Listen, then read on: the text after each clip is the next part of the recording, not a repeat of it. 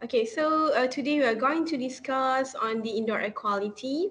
Okay, for informations, air quality can be claimed as number three for the health burden, global health burdens. Okay, indoor air quality and also air quality. So it gives the high impact to it gives the severe health impact to humans. Okay, so there are a lot of things that give the challenge to provide or to have a good indoor air quality. Okay, so nowadays during the pandemics, most of people spend their time in indoor air in indoor environment. But I believe, according to literature review, 90% most of people spend their time in indoor, but during the COVID-19, I believe that more than 90% people spend their time in indoor environment. Okay, so due to the poor indoor air quality, more than 81% of people has a risk to respiratory disease and dermatitis, and 50% more possible pollutants indoor than outdoor. It is because in indoor, uh, it has limitations of dilutions. For the pollutants dilutions, for the environments, for the outdoor environment. So, the chemicals can be diluted easily, but in indoor, it has restrictions. Yeah. And then 6 out of 10 homes or buildings are hazardous to their occupants' health due to the concentrated of the pollutants. And 58% people experience mold at homes.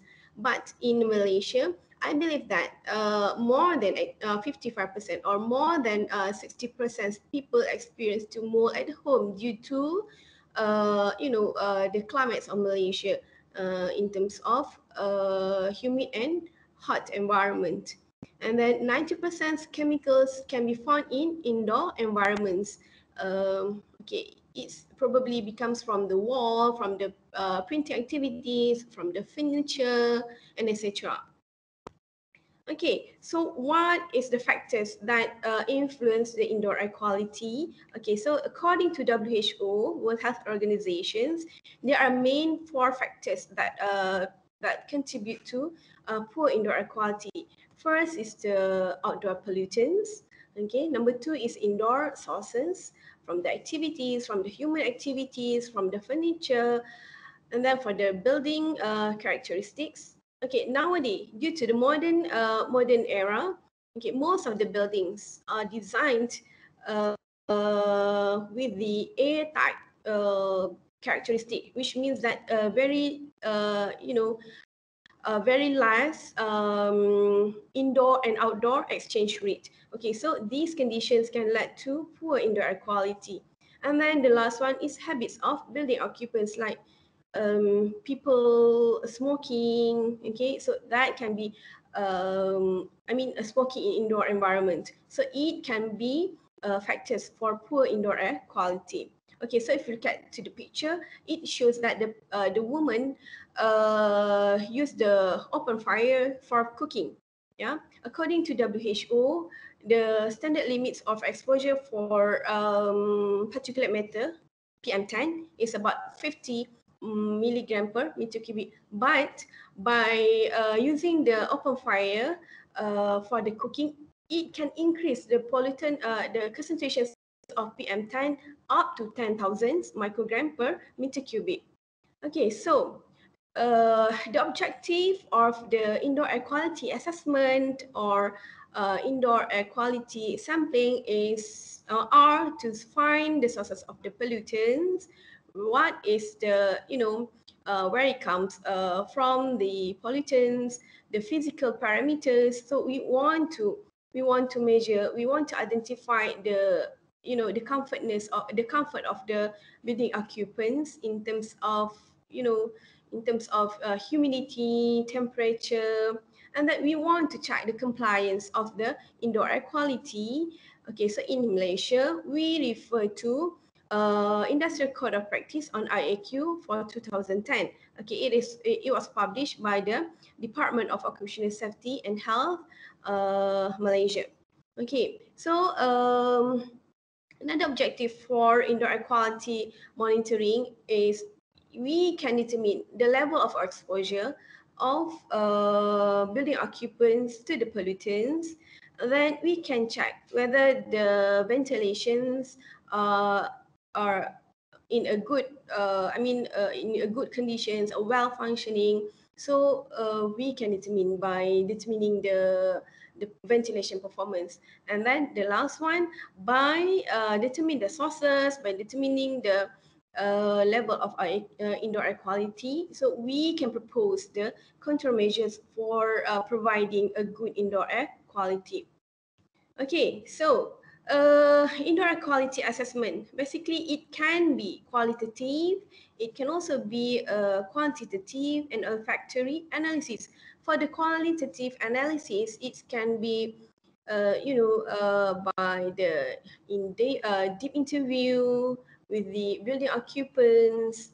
Yeah. So by the quantitative analysis, so we will discuss now about the quantitative analysis. It means that we use instrumentations and then we analyze the data. And then olfactory analysis. Olfactory analysis basically based on the author, but people use this method for analyzing the level of indoor air quality. Okay, so again, in Malaysia, we refer to these main guidelines, to this code of practice, which is Industrial Code of Practice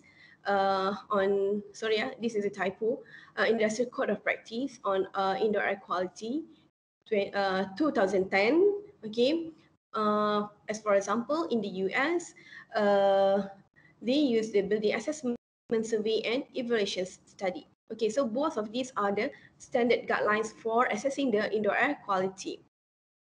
Okay, so here there are a list of the skills which required by the indoor air quality assessor to conduct indoor air quality sampling.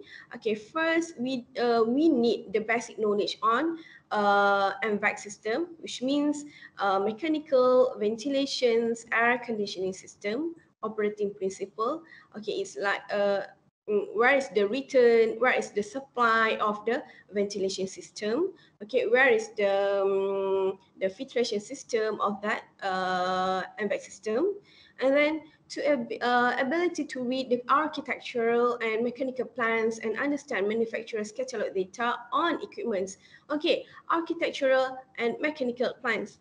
If let's say you get the task for assessing the indoor air quality, so you have to know the layout designs of the building. Okay, because it is very important for you to determine how many sampling points.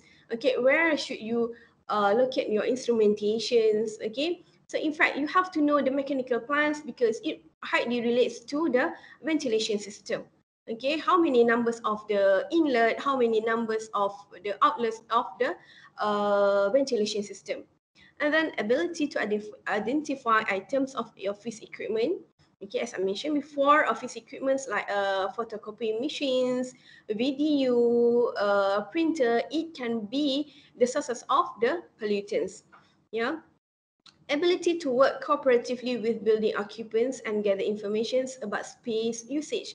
Okay, so again, if you get the task for monitor the indoor air quality, so of course, first you have to get the permissions from the building owner. So you have to get the informations about the building. So you have to work work together with the building owners.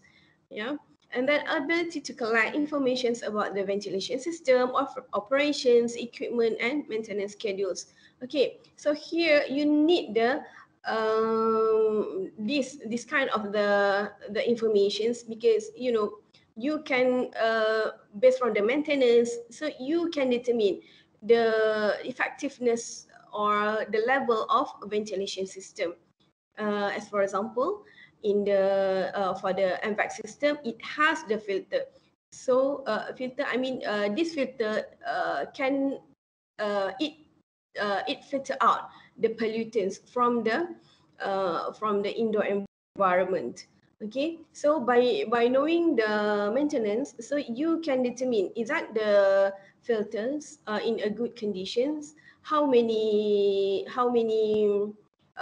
times the filter has been changed. Okay, and then authority to collect information from subcontractors about work schedules and material use. Okay, as for example, for the cleaning activities, you have to remember that for the cleaning activities, it can be the sources for the pollutants like the cleaning agents. Yeah, in the cleaning agents, it consists of the many kinds of the chemicals like formaldehyde, volatile organic compound. So by collecting this information, so you can predict where is the sources of the pollutants in the indoor environment, and then ability to understand the information contained in SDS. Okay, safety data sheets.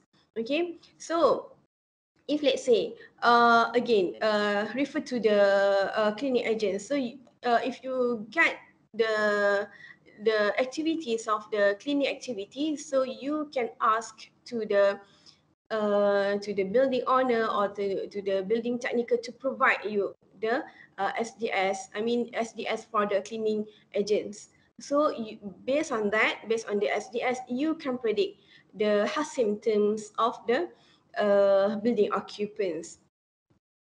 Then the needs of indoor air quality assessments or samplings. So when we have to conduct the indoor air quality assessment, first when we receive the complaints from the building occupants, the occupancy in the space exceeds the recommended numbers of occupancy in the original designs.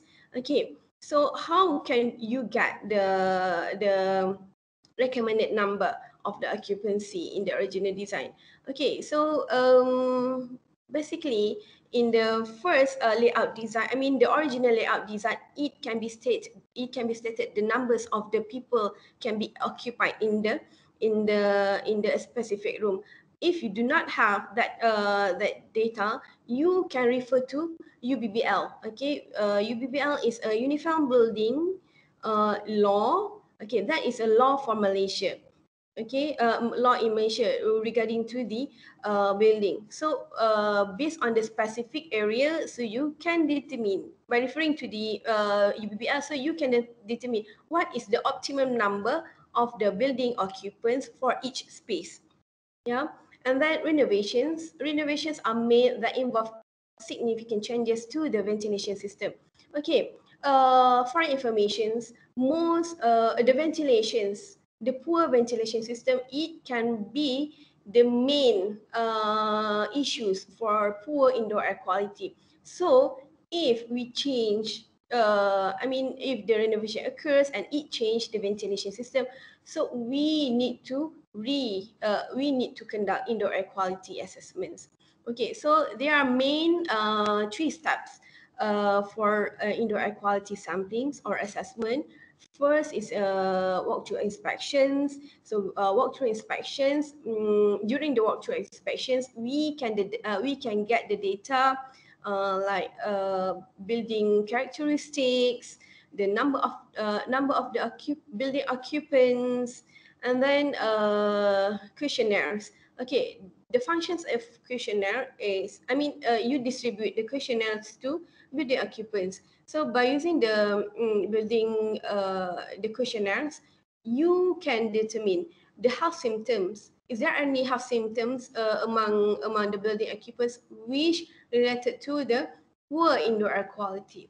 Okay, so number two is assessment or sampling. So here you need to use the instrumentations, and then the last one, after you get the data, you have to analyze the data.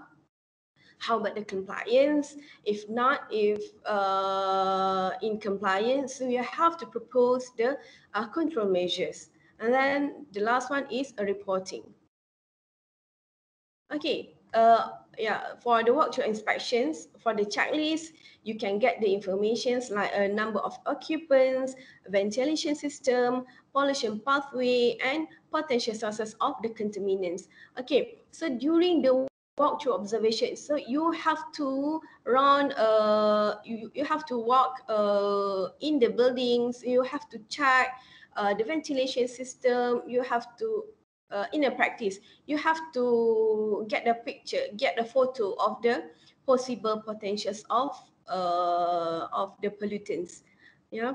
And then the questionnaires for buildings, occupants, it includes the demographic of the people, of the building occupants, indoor environmental conditions, is there any dusty environment, drought, uneven temperature, and then the past, present diseases or symptoms like nausea, cough, dizziness, headache.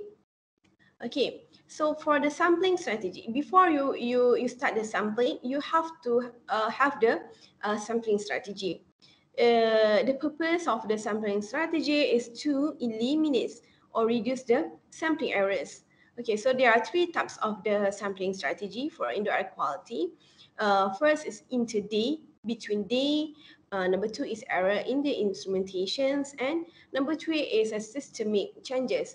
Okay, for the inter-day, the between day, possibility the environmental condition will be fluctuated. So when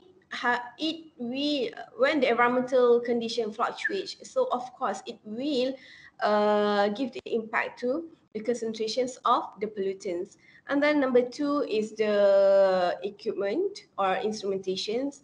It's like improper calibration, improper use of equipment, error in recording of the data. Okay, so please bear in your mind, you have to use the calibrated instrumentations for conducting the indoor air quality monitoring. And then the systematic changes due to the building activities. Not building activities, due to the activities of the building occupants. Yeah. And then what to sample? Okay, so if you refer to Industrial Code of Practice on IQ 2010, these are basically the parameters need to be sampled. Okay, for the physical, like relative humidity, temperature, air movement. Number two is a ventilations indicator performance. So we need to measure the concentrations of carbon dioxide. And then for the chemicals, we measure the CO, total volatile organic compounds, ozones, formaldehyde, and the respirable particulates. And then for the biologicals, it includes the fungi and the bacteria. If you look at to the US standards, there are another parameters, which means radon. But in Malaysia, we did not measure the radon. Okay, so where to sample? So these are basically the sampling guidelines for the sampling positions. First, the sampling position should represent the primary workstation layout and work activities. Okay, as for example, in the office, you have to, you have to locate your instrumentation at the center of the office. You cannot, locate your instrumentation in the pantry, because it cannot represent the actual activities of the office. And then the positions of the instrumentation should be of minimal disturbance of work activities within the area, the study area. Okay, here I would like to give a recommendation that you cannot locate your instrumentations at the laluan, okay, dekat tengah-tengah laluan of the office. Okay, so because it can give the disturbance to your data, you know, like when the people movements, so it will create the uh, air movement, changes the air velocity. So it with these conditions, these activities will give the impact to the physical parameters. I mean, for air movement, at least zero point 0.5 from the corners or windows, walls, partitions, and other vertical surfaces. Okay, so for the windows and walls, okay, some buildings, they use the glass for the walls as a walls. Okay, so uh, if you remember, okay, so for the physical parameters, we need to measure the temperature. So what happened if we locate the instrumentation is just near to the wall? I mean wall construct by the glass. So of course you know, you will get not accurate data, inaccurate data in terms of the temperature. In fact, you also cannot, okay, for the walls. Okay, please remember that the buildings walls, like, yeah, building walls, it can produce, it can release the particulate matter, and then the paint on the surface of walls, it will release the volatile organic compounds. You so you cannot look at your instrumentations very close to the walls and the windows, not directly in front of the air supply diffuser, induction unit for floor fans or heaters, or the exhale breath of the operator. Okay, so again, if you look at to the physical characteristics, temperature and air movement. If you locate your instrumentations, I mean instrumentation for sampling near to or in front of the air supply diffuser, it will give imbalance. I mean the fluctuations of the data for the air movement, I mean air velocity, not under direct sunlight that will impact to the instrumentations, preferably not in hallways or passageways. Okay, so this another explanation for this is for the safety purposes. If you locate the instrumentations at the hallway, so it will, you know, it will disturb or you will provide another hazards to the building occupants. Probably orang akan terlanggar that instrumentations.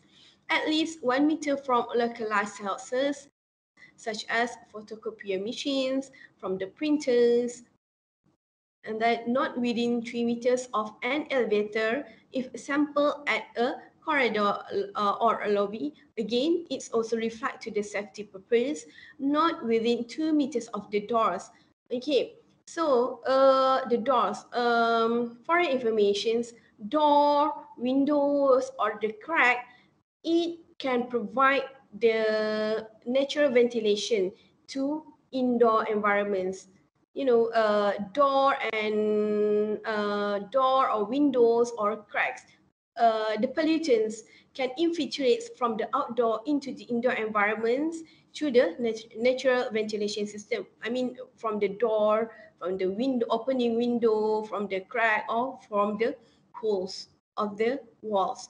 Not obstructive, not obstructive or to interfering with the occupant egress from the study area under normal or emergency situations, not at the junctions connected to the stations of the public transport facilities, placing inlet of sampler at a height between 75 cm and 120 cm, preferably 110 centimeter from the floor. Okay, 75 to 120 centimeters, it represents the situations on, I mean the height of people sitting. So it also can represent near to the breeding zones of human. Okay, so how can you determine the sampling point? How many numbers of the sampling point? Okay, so if you can get this data from the Industrial Code of Practice on IAQ 2010. Okay, as for example, total floor area, more than 3,000 meters square. So the minimum numbers of sampling point should be one per 500 meters square. Yeah, so factors to be considered for determining the sampling point: area size. Okay, so you can look at here, workstations and design, rooms. Is there any rooms? Is there any partitions or pantry in the office? And back zones, number of occupants, and then depending on the types and nature of the buildings, what of the activities conducted in the buildings. Okay, for the sampling durations, there are two types of the sampling durations: surrogate measurement, or and then number two is a long-term or 8 hours sampling, which use the integrated sampling. Okay, so for the surrogate measurements, we can use the intermittent measurements, or by using the instrumentations. So how can you plan your sampling durations? Like first, measurement based on average of half an hour at 4 time slots, which means for each slot you have one reading, and then you get the reading for every 5 minutes. And then for the office, time slot should be evenly distributed over the business hours. Okay, so for the office, if okay, let's say you apply for 4 time slots from the 8 hours to 5 hours. No, 8 hours. Start from the 8 a.m. to 5 p.m. So you can divide 2 slots in the morning and then 2 slots in the afternoon. Okay, let's say first slot in the morning start from the 8 a.m. until to 10 a.m. That is one slot, and then 11 to 1 11 a.m. to 1 p.m. That is another one slot. And then in the afternoon, 2 to 3, and then 3 to 5 p.m. So that are another 2 slots. So for each slots, you can take the measurements within 5 minutes. Then after you get if let's say in the morning, uh, at 8 a.m. you get the data, you get the reading for 5 minutes, and then during at the 11 p.m. you get another 5 minutes readings, and then during at the 2 p.m. you get another readings, 3 p.m. 4 or 3 p.m. you get another reading. So here you have a 4 data which represents for the 4 slots of samplings. And then for the public space, it is highly recommended to sample to do the sampling at the time which for the worst case scenario. Worst case scenario here is it reflects to the highest numbers of the visitors or highest numbers of the occupancy, like in this public space like a shopping mall. So the highest numbers of the occupancy probably during the lunch hour and then during the dinner. So during these kinds of periods, you can conduct the sampling. And then for the okay, so surrogate measurements is like you use a method for the graph sampling. Okay, you do not allocate a long period for the sampling. You divide the slots for sampling. But another method is a long-term sampling. So uh, basically this can be represents for a single value data. So you can represent the actual environment. So based on that, you can, you can determine which time, what time that data, the pollutants shows the increments or show the decrements. So based on that, so based on the full period of the sampling, so you can see the trend of the pollutions in indoor environment. Okay, so for the biological sampling, you can apply the NIOSH manual analytical method. The number is 0800. Okay, so for the clean office, so the sampling duration is recommended for up to 10 minutes. Average room with minimal visible dirt. So it probably you can do a sampling up to 5 minutes, and then the poor environment with the visible contaminated area. So you can do the samplings for bioaerosols up to 2 minutes. And then, okay, so here I will go each parameters, the measurement, the instrumentation used for each parameters. Okay, now this is for physical parameters, which are temperature, relative humidity, and the air movement. Okay, for the temperature, we can use web bulb globe temperature. Okay, so this is specifically that can use for determining the temperature and relative humidity. And then for the air movement, we can use this instrumentation, which called as an anemometer. Or here, if you look at to the right side, the right picture, so these instrumentations we call as a catcher hood velometer. Okay, so these instrumentations we can use to determine the air movement or air velocity. Uh, it should set up the monitor at the shoulder level of a seated person. Okay, so if you use the anemometer, so you have to, you have to set the locations or the probe uh, at the shoulder levels of the seated person, which means 75 centimeter to 120 centimeter, or measured at the supply air at the height of the seated persons. And then for the chemical parameters, okay, CO and carbon monoxide and carbon dioxide.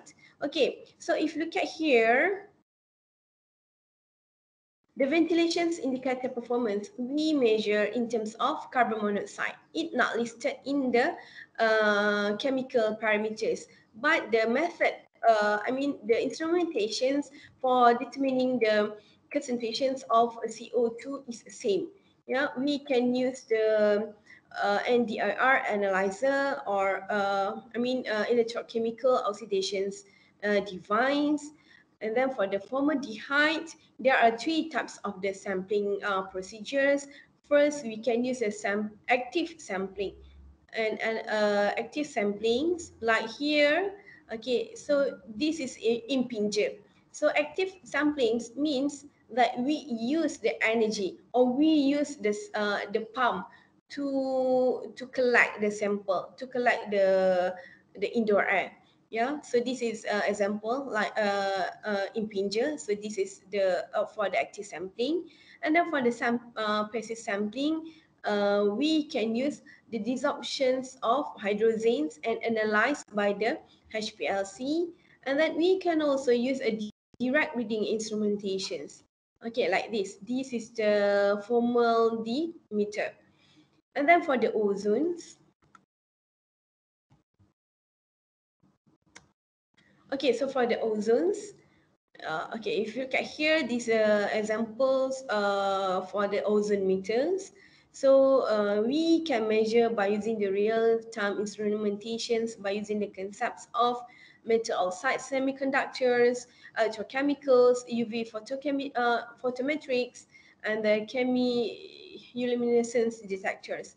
And then for respirable dust, okay, we for the direct readings we can use a detector which use the probe, optical scattering or piezoelectric monitors like this. Okay, these here these instruments, we call it as a dust mates. Or if you use the integrated sampling method, we can refer to the NIOSH method 0600. Okay, so this method, we use a filter, we use a concepts of a gravimetric analysis. We use a filter and then we use a filter and then sampling pump, and then we do a monitoring. After sampling, we re-weight the weight of the filter. Okay, for the TVOC, total volatile organic compounds, there are two methods for analyzing or for collecting the TVOC. First, by using the method uh, long-term or integrated sampling for 8 hours. Okay, the article method with the whole air sampling by precipitated canister or solid solvent and followed by the direct flame ionizations detections based on this method. Okay, so here I would like to show you the sorbent tube. Okay, we can also use the sorbent tube to measure the TVOC. So this is a handheld air sampling pump. So you attach the sorbent tube here, and then after sampling, you can get the changes of the color of the sorbent tube. The colorimetric method. And then based on the scale, you can measure, you can determine the concentrations of the TVOC. And then for the real-time monitoring, you can use the PID or FID, a flame ionization detectors.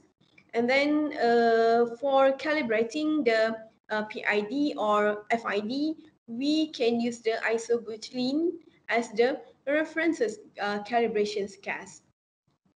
And then for the biological contaminants, so this instrument, we call it as a biostage impactor, okay, two-stage cascade impactor impingers. Okay, so when we use these instrumentations, we need to refer to NIOSH method 080000. Okay, so this method is specifically for bioaerosols in indoor environment. So another method, we can use aerator centrifugal samplers and surface air systems bioaerosols field guide for the determinations of biological contaminants in environmental samples. Okay, so this method proposed by the IHA, American Industrial Hygienists Associations. And then, okay, so this is procedures for sampling and analysis of bioresols. Of course, at first you have to prepare agar plates, okay, and then at the sites you collect the bioreactor sample by using the impactors and the agar plates like these, yeah. And then after that, you need to incubate agar plates, the samples, and then the last one, you can count the colony of the fungi or bacteria. Okay, the last one is reporting. Um, there are a few steps you have to consider during reporting. First, you have to describe the assessment and sampling method. Of course, at first you have to explain the objective of the sampling. So you have to describe the building itself. I mean, where is the locations of the buildings? What is the activities of the buildings? I mean, is that the business buildings or the domestic buildings? And then you have to to provide the layout designs of the buildings. Okay, so number two, you have to discuss the identifications of potential sources of indoor air problems. Okay, so here, if you remember, we can identify the building, the potential sources of indoor air, indoor air pollutants via the walkthrough observations and the building occupants questionnaires. Okay, let's say from the walkthrough observations from the from the observations, so you can provide the photo of the sources of the pollutants. Like if you identify or you can find any mold or spores on the wall of the buildings, so you can provide that photo as an evidence for the potential sources of indoor air problems. And then the measurements results for the contaminants.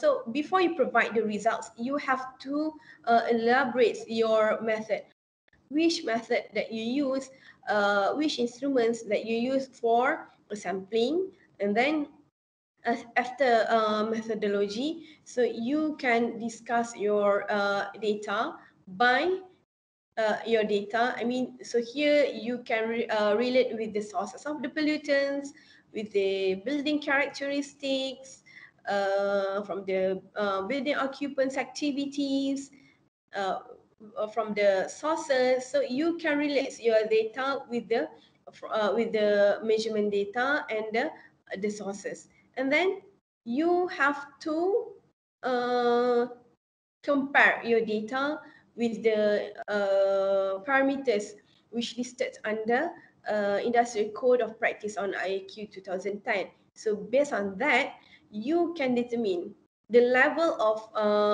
indoor air quality. Is that good or is that poor conditions of indoor environment?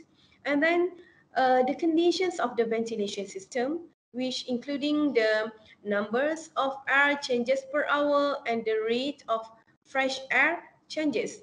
Okay. In Industrial Code of Practice, it just stated that we need to measure the air movement.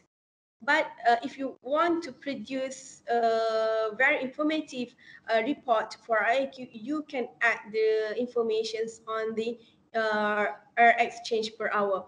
Air exchange per hour, it means that the how many numbers of the air indoor and outdoor, I mean the changes, the rate of changes of air between indoor and outdoor. I mean, okay, for example, in for the office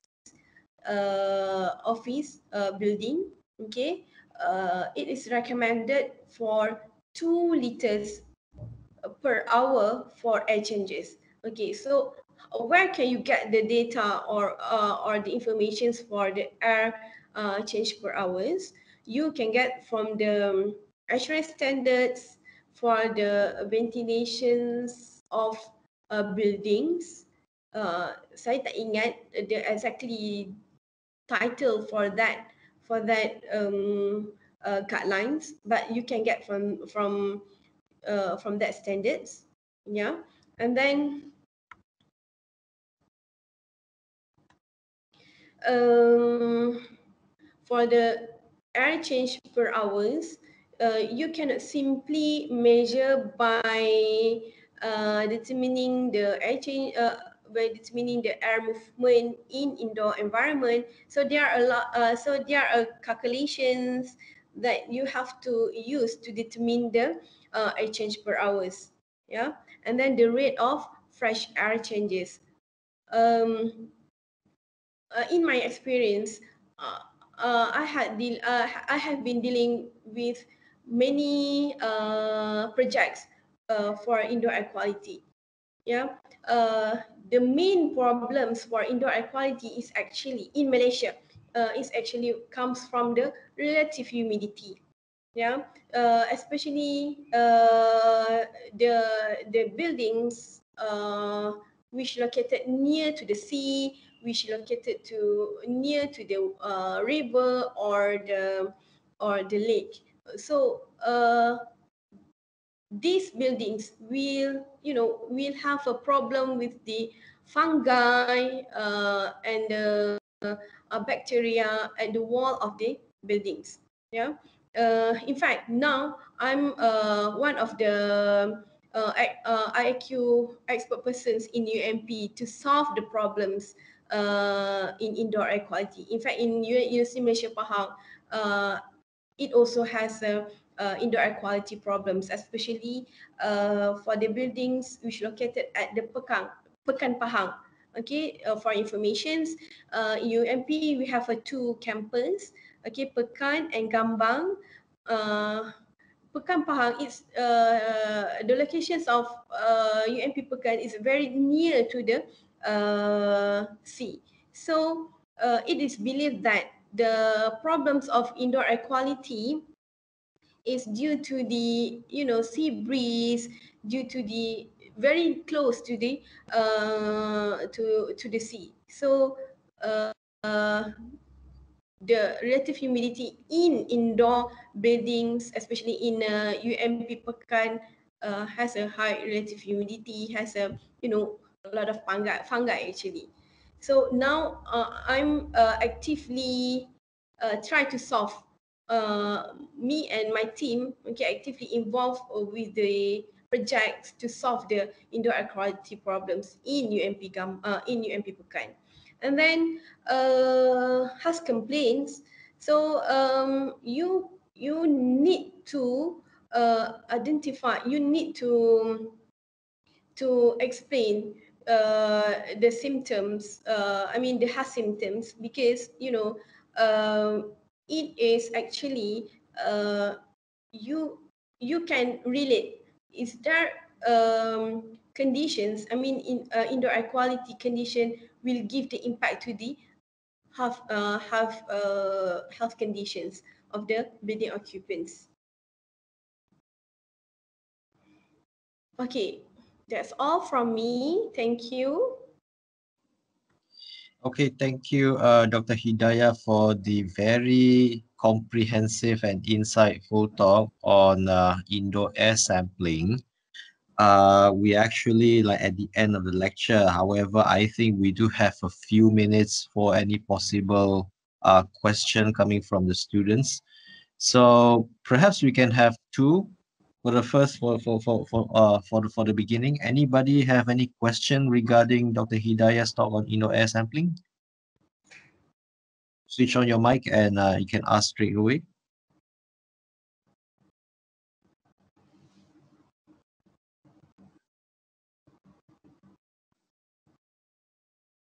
Okay, so I think probably they're too shy to ask, but perhaps I can ask one question if you're allowed to, Dr. Hidayah. Dr. Yang, sorry, I forgot to turn on the camera. Oh, it's okay. It's okay anyway. This lecture is solely focused on the lecture slide that you have presented. Well, what I like about your presentation is that it comes along with all those methods. So you quote the method number and also the methods that has been used in the industry for collecting air samples, and by referring to different kind of analytes that you want to collect. Uh, I think probably your lecture is too comprehensive and too detailed that the students actually don't have room to ask you question. Yeah. Dr. Yang, actually in UMP, I allocate more than 5 hours only for the topics of indoor air quality. Yeah. That is very detailed. Yeah. Anyway, I think since there are no question coming from the student side, I would like to ask you one very simple question regarding this topic. Um, what would you think of the greatest challenge in in training students handling equipments indoor air quality? Do you face any challenges when you're training them? Was it because of their logistical problem that you need to like train them hands on? Can you share a little bit of your experience in training UMP students? Okay, basically for UMP students, we have two subjects related to industrial hygiene. For one is industrial hygiene, so that is more on the basics, on the fundamentals on the industrial hygiene, and then another one is exposure measurement technique and analysis. Okay, so for this subject, all students need to use the instrumentations, so they need to show their ability to handle the equipment. Okay, in a practice, yeah, I will give the students topics related to industrial hygienes, like indoor air quality, like chemical monitoring, noise monitoring. So all the students need to go to the industries or need to find the venue to do the monitoring. So before that, in the class, I will show them how to use the instrumentations, and then theory and practical knowledge. And then before they go to the sampling in industry, they have to they have to retrain again, retrain the skills. The science officer will teach them again how to use the instrumentations. So they will the task is a group assignment, group assignment. So in industry, they will share the knowledge, the skills, not only not the individual task. So when they go to the industries, so they can practice their knowledge, what they get from the industry. Industry, they can do the monitoring, so they will get the real situations in industry. So for the buildings, so indoor air quality, so they can get a real problems of the indoor air quality. So after that, when they for the presentations, I will train them. I will give the answer to them, like you know um for I don't know. Do you know what in Malaysia we have a indoor air quality competency? Dr. Yon, do you know about that? I have no idea. Perhaps that is under the expertise of Dr. Ismaniza. So Yeah. hopefully she's going to cover the same topic that you mentioned just now on the same student. Oh. Okay, so in the DOSH, there are a lot of competencies, like noise risk assessment, risk assessor, chemical assessor, indoor air quality assessor. So when students back to university, so they have to present their findings. So we train them as a competent as assessor. Yeah, so that is a practice in the Universiti Malaysia Pahang. But the challenge is sometimes the instrumentation is very sensitive. Sometimes when students salah tekan instrumentation, so uh, the data will lost. So bila balik ke universiti, data yang mereka dah sampling, so there are no record in the data logging. So in my suggestions to students, during sampling, you cannot only rely on the depends on the instrumentation. On the data logging. So you have to record by yourself. In the worst case scenario, if the data lost, so you can get the students will have a backup. The written the backup data by handwritten. Okay, thank you, Dr. Hidayah. I guess from your answer just now, that reflects how relevant this topic is in the student's potential career. It seems like whoever that's going to come up from this course, environment technology course, will be most likely going to involve in this indoor air monitoring. Very likely, not necessary, but very, very likely. Mm-hmm. So students, listen carefully, take this seriously in this topic. And I remember just now you mentioned about noise as well. And for your information, we have a subject in noise specifically, which will be taught later in this which will be taught later to these students later in their semester. Perhaps I think in the future semesters, I think. So I think whatever they have given so far has alert them and given some insights on what is about to happen to them next time. So this will be the warning warning sign to them so that they have to take this topic seriously. Yeah. Okay. By the way, Dr. Hidayah, it seems like the time is almost up. So I guess the students still have no questions, so I think we can end here our session. So before we go, I would like to thank once again to Dr. Norhidayah Abdull for willing to take up this invitation to teach our students here in UiTM Mara, UiTM Shah Alam. So we wish to have you again if for other subjects, given of your insightful lecture earlier. So thank you once again. We wish to see you in the future. All right. Okay. Okay, thank you, Uh, Dr. John. Thank you, the other students. okay. Bye. See you later. Bye. Yeah.